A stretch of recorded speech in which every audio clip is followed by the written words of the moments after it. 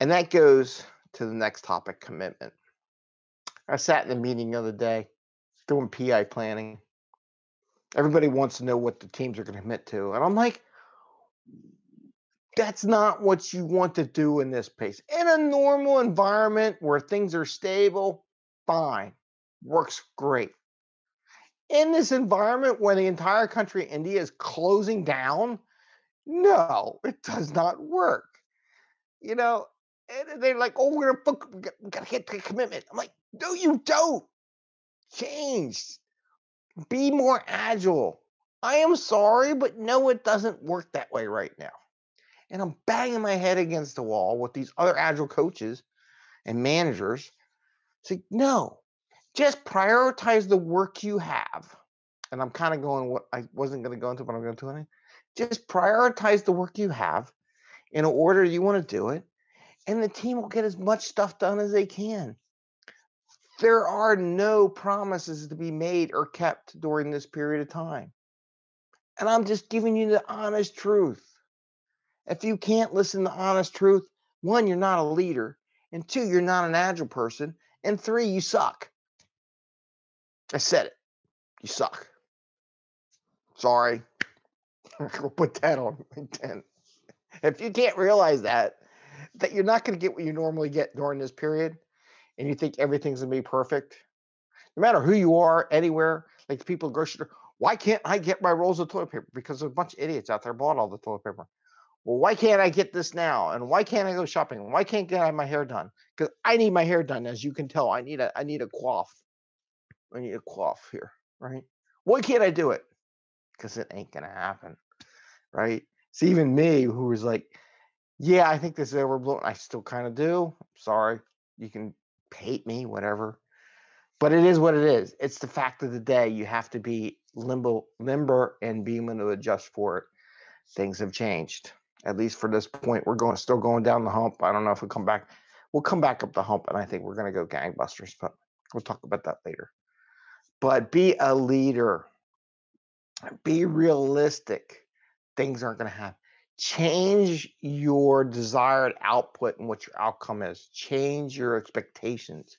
You have to be able to change. If you can't change your expectations, you're a jerk. And you're like, I need a commitment from you, and it better be the same velocity it was before the coronavirus. This is what you should do. Then you are a jerk. And you're really not too smart.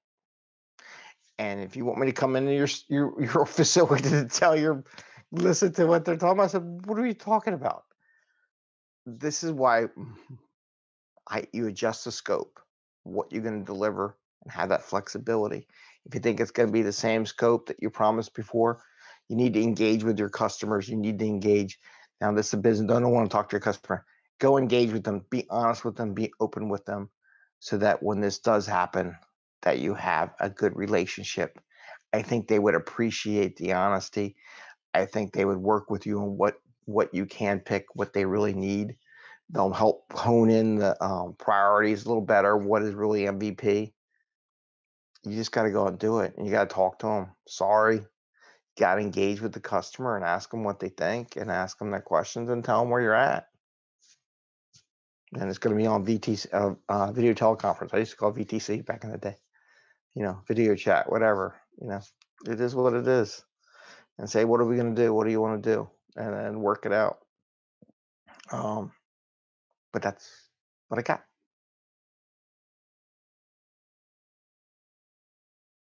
And this is the 5am Mester Scrum Show. Hope you're all doing well. And it's a tough time. And we are here to talk Agile and Scrum in a tactical and practical way. Also, how you apply that, but also mostly in business. Talk about how we use those techniques to get you home to family and friends, build more value for the customer, and get it done in a normal work environment, not the 60 hours a day, a week, 10-hour day things, and to balance work and life and have some fun, right? But that's what I got. And with that, I wish you a healthy, happy day. And if you like our show, please ring. I am starting to put out some more content, which I'll put out there throughout the day, and take advantage of Eddie's 180,000 views on this little tiny video in YouTube. Good for him. He's going to be YouTube master, right? You have an awesome day. Take care. Enjoy. Have some fun. Don't forget, take some breaks. Don't work 10 hours. Do what you normally do. Work some hours, get up, walk around, get a drink, get a coffee, whatever you got to do.